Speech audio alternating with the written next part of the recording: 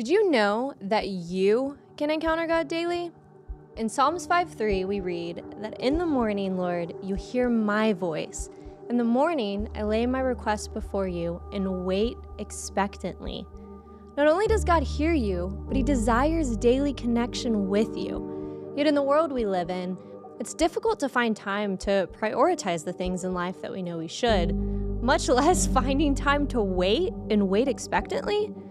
We fill our schedules with the busyness, with the goal in mind that, next week I'll open my Bible, or once time slows down, then I'll start to pray more. But here's the truth.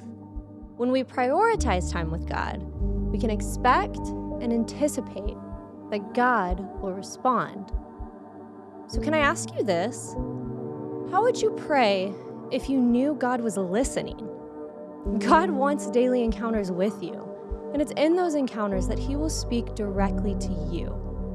We begin to realize that even in the waiting, he cares about every desire and need that we present to him.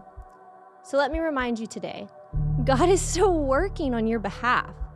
We see this in Psalms 37:23, where he says, he, being God, delights in every detail of our lives.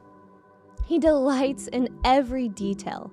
So we wait expectantly, knowing that he is a God who provides.